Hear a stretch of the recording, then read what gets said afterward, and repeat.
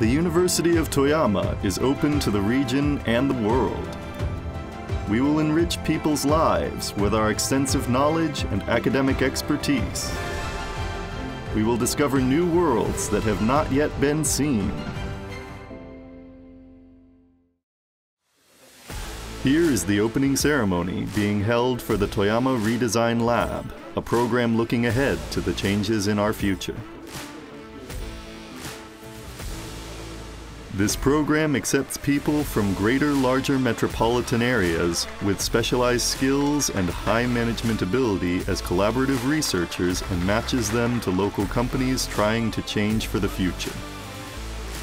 協力研究員の皆さんには企業が持っている経営課題を解決していただこうというふうにしてテーマ設定をしています。なかなか県内では見つからないような人材をマッチングすることで、これまで以上の企業のレベルアップを狙っていこうと、それについて活動してもらおうと。Companies in Toyama expect much of this program. 新入社員の研修プログラムを一緒に作ったりですとか、またそれを運営する仕組みですね、こういったことをやっていただく。グループ内だけで独自でやってたことっていうのを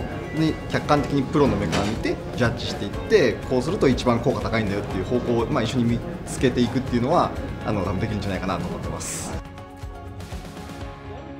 Cooperating researchers not only redesign the future of the company, they also learn new skills and redesign their own careers through recurrent education at the University of Toyama.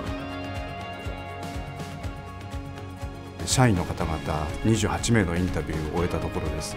非常にそれぞれの方々個性的で強みをお持ちなんですけれども、それをさらに育て発揮していくということができればなと。Cooperative researchers live in Toyama for 6 months to conduct research on themselves, their companies, and the region. 富山県にとっては新田知事が推進している成長戦略の地域の企業を活性化していく、そのために留学人材をマッチングして進めていくということが多分役に立っていくんじゃないかなと。We will open the future of Toyama with the Toyama Redesign Lab,